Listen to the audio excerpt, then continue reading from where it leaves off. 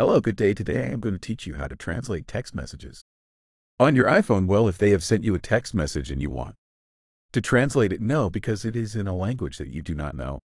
Today I'm going to teach you how to do it. First of all, we get into messages and, for example, we will choose this message, Latin number 39.